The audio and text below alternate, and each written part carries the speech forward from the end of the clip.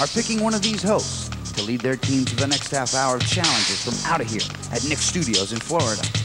And the votes are in. I'm Mike, and I've been voted to be the captain of the Green Team. Let's go, Brad! And I'm Karen, and I've been voted to be the captain of the Purple Team. Hey, and I'm Bruce, and I'm going to be seeing what's new out at Universal Studios, Florida. Right, and I'm Tiffany, and I'm going to be the host on today's episode of Outta Here. Woo! We're coming to you from Outta Here, your place at Nick Studios in Orlando, Florida, where kids go nationwide and you decide who's on your side. Every day on Nickelodeon.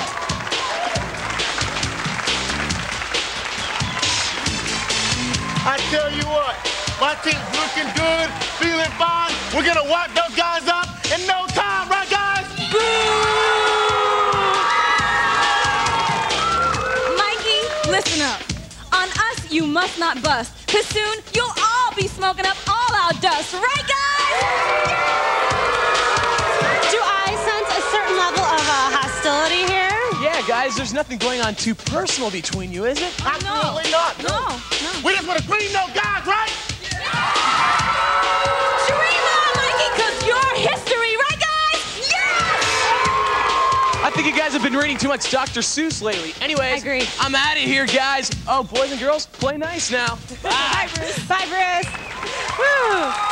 Now, you might be wondering why these guys have these letters on their heads. Why? Then again, you might not, but I'm going to tell you anyway. You see, they're going to have to write a chain letter. We're going to find out which team could do that first. See, I'm going to read them a question. They're going to have to answer that question and then spell it out with their trusty blockheads.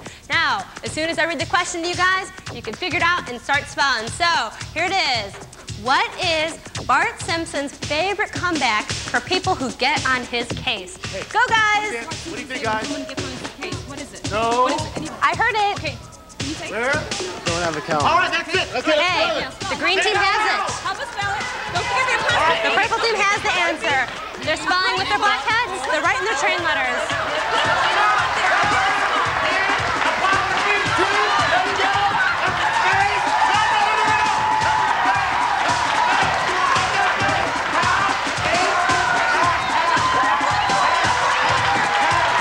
Each team's coming along fine. Looks like they got the top sentence.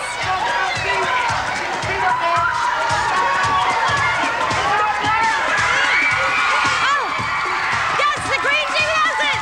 Yes, the green team has it. The correct saying was, don't have a cow man. Well, way to go, green. That's one. That's only one, Mikey. Hey, We're at going to least get the my next team one. can Hey. spell. If you two could calm down long enough to meet our first guest, we're going to watch a clip from the TV show first. So catch this. Hello, Bureau for Extra Normal Matters. Ritter speaking. What? You gotta be kidding. On the Judy show? So if you're here for action and adventure, forget it. But I thought... You're an intern. You're not an agent. You get coffee, you copy reports, and you stay out of our... You know, the Bureau has every high-tech gadget you could want, except a lousy cable connection. From Superboy, please welcome actor Peter J. Fernandez. Hi.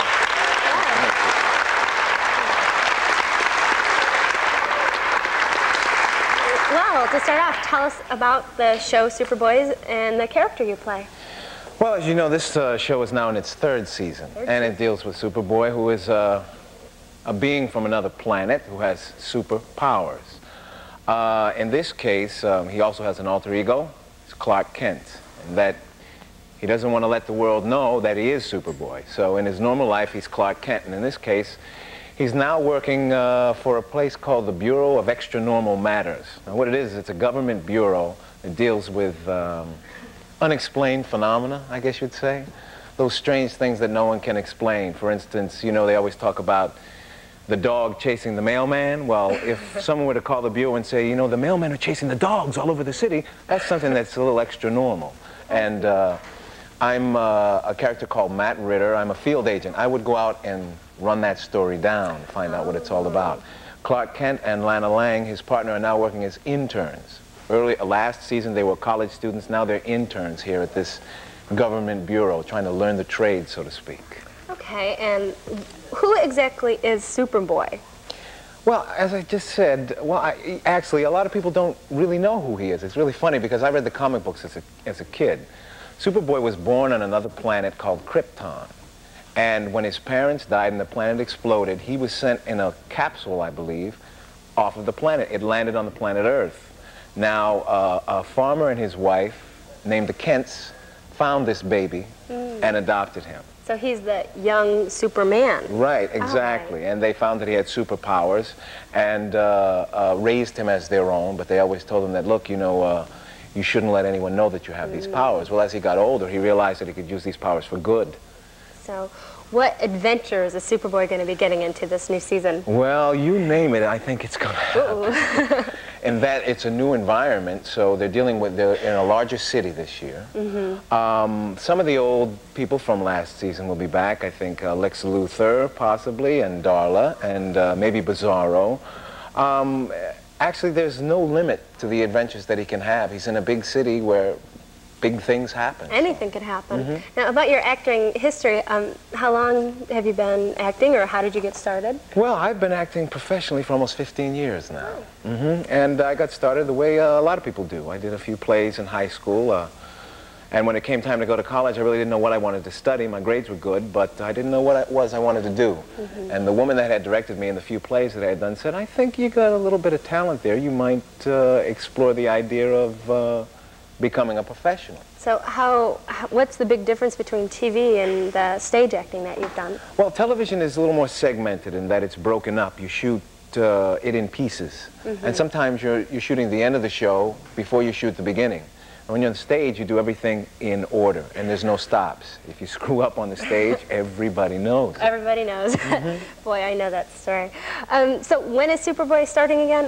The new episodes begin in early October. Great, so we'll all be looking for Superboy. I sure hope so. Thanks for stopping by the show, everyone. Peter J. Fernandez. That's right. There we go.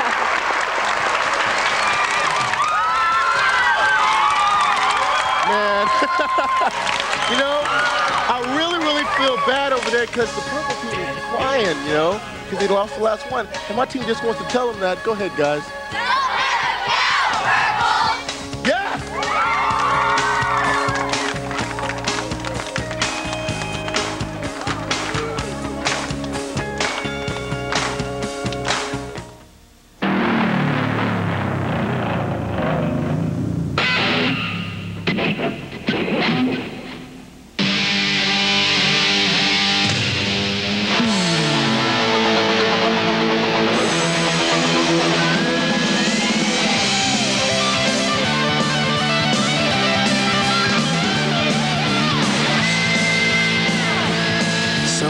Audio tape.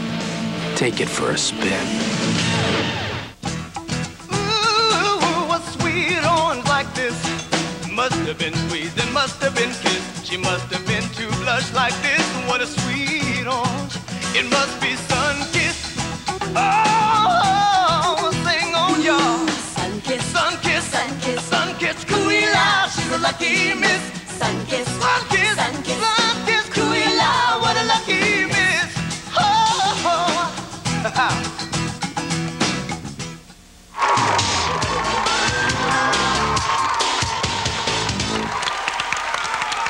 I'm here on my bleacher, and I have 4 very talented performers. These are the Jam Kids. They perform in malls across the country. Can I have your names real quick? Heather.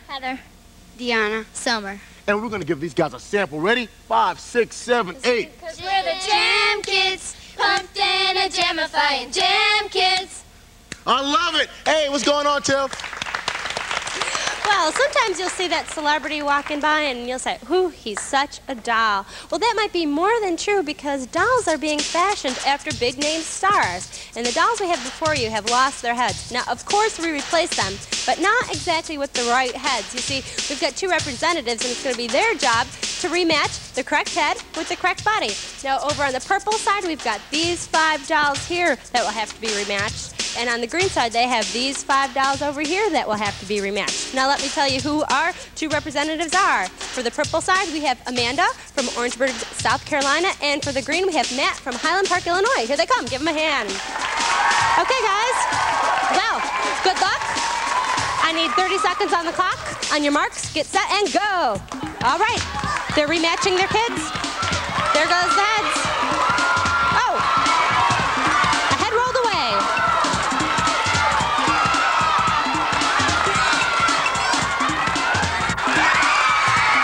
Okay. Come around side for me, Amanda. All right, we have them. Now, let's start on the purple side and do some review here. This is definitely Fred Flintstone. Yes, this is Madonna for Breathless Mahoney. Take your head up here, Pee Wee Herman. Yes, Wonder Woman and Bart Simpson. These are all correct. Congratulations, purple. All right, let's review it for the green. Yes, this is Ernest. That is correct. And here we have Mario. Up here, Dick Tracy. Yes, Beetlejuice and Michelangelo. These 5 are correct, but they finished a little bit earlier, so it goes to the purple.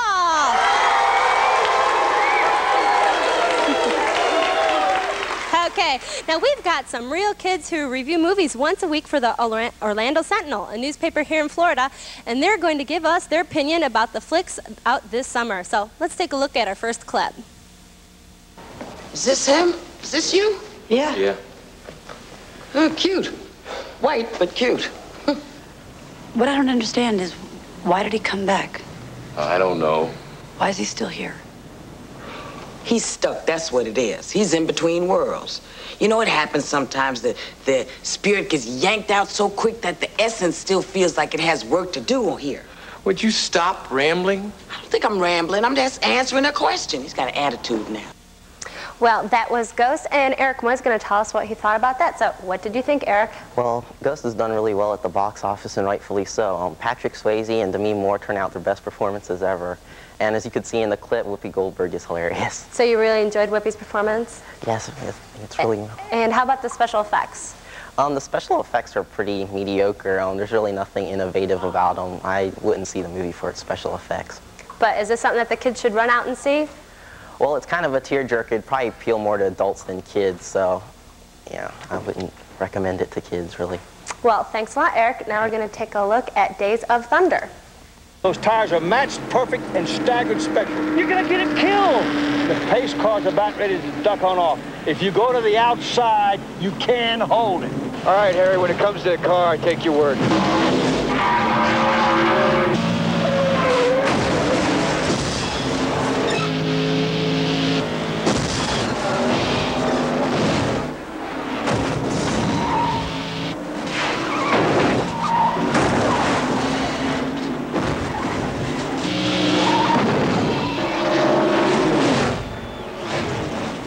Well, that was Days of Thunder, and Jamie Finch is going to tell us what she thought. So, what did you think, Jamie? Well, it's a typical Tom Cruise movie. Not to say that that's bad at all, but you know, it really is a good movie, and the acting is great. Although Tom Cruise does come across as a little bit of a comic book character, Robert Duvall does a great job at being believable as the mentor.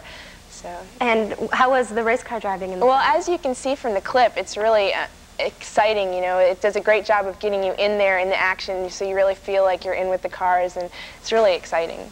So you found this really exciting, and should the kids run out and see it? Do Mom and Dad have to tag along, you think? Well, the younger kids, maybe, I don't think they would really enjoy it that much. Older kids, like older high school kids, and adults too, it's just more of a, for people who like competition and who understand that one-upsmanship.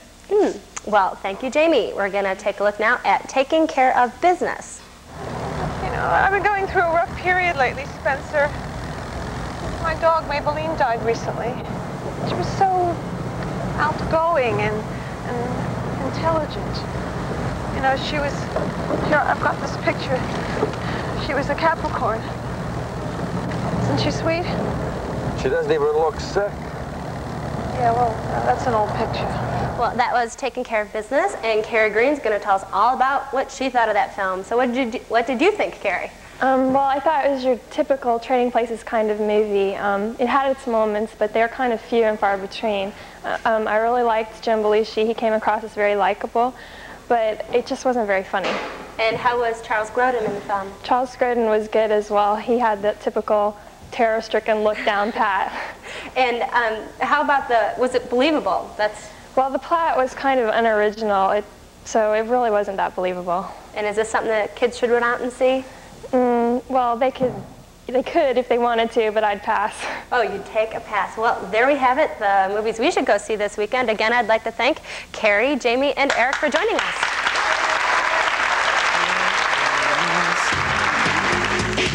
Well, we did it again, guys. I don't know about you, but I expected it. So all we have to say is, guys, 1, 2, 3, keep the faith. All right. Let's cure it 'cause we're running out of time.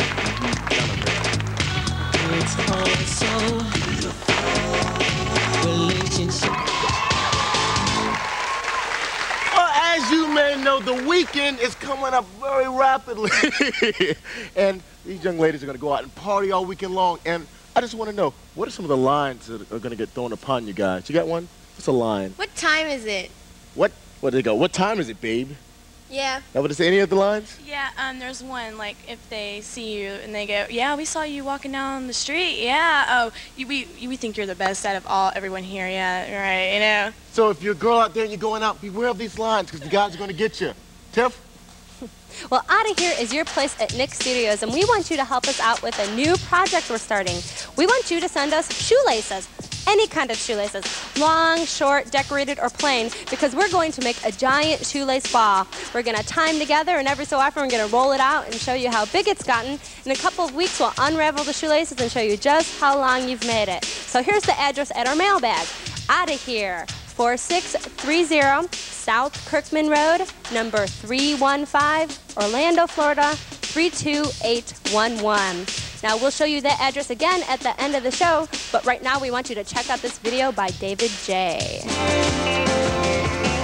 I'll be your chauffeur, drive you to a distant shore, fill the tank with gas and dreams, the twinkle of stars shall be a semaphore, guide us to that place, a better place, where we shall stay in our redemption restore.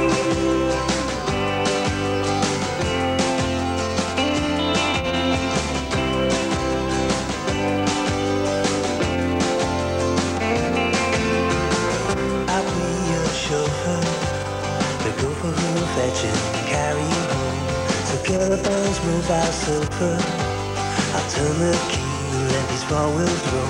We'll take it at a steady pace. We'll find a shooting star to chase in a carriage made of leather, wood, and chrome.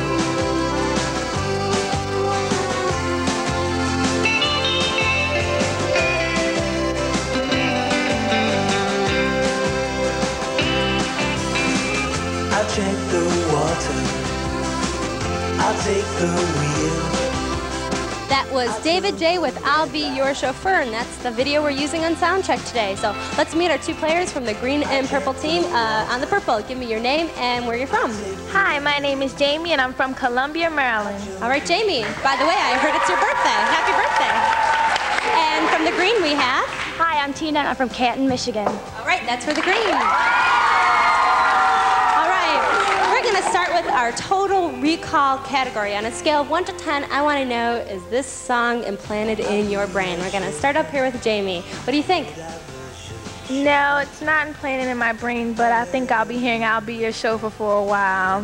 So what would you give it on the 1 to 10? I'll give it a 4 for Jamie. Let's put that up here. And Tina, what did you think? I think I'll forget it tomorrow. She's going to forget it. So what do you give it on the 1 to 10? A 1. A 1 for Tina. Let's put that up here. Which way does that go? Is that right? There we go. Okay, Sucker Punch category. How were the lyrics? Did they hit you right here, right in the heart? What do you think, Jamie? No, they didn't. They didn't hit you at all. No, they didn't have any meaning to me. So what's your rating for the day? A 2. A 2. They're being real kind today. Let's put that on up here.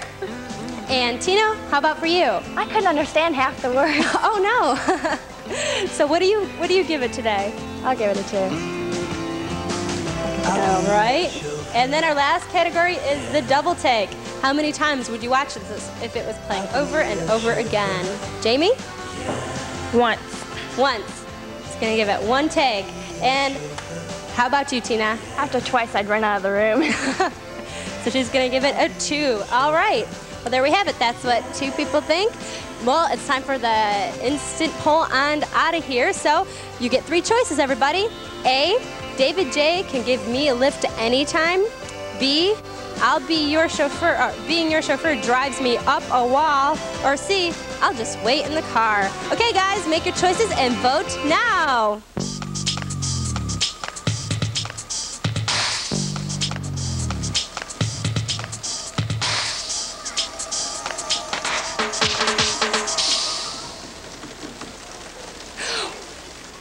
Well, Jamie, Tina, it looks like they agreed with you because they said, C, I'll just wait in the car. Everyone, give yourselves a hand.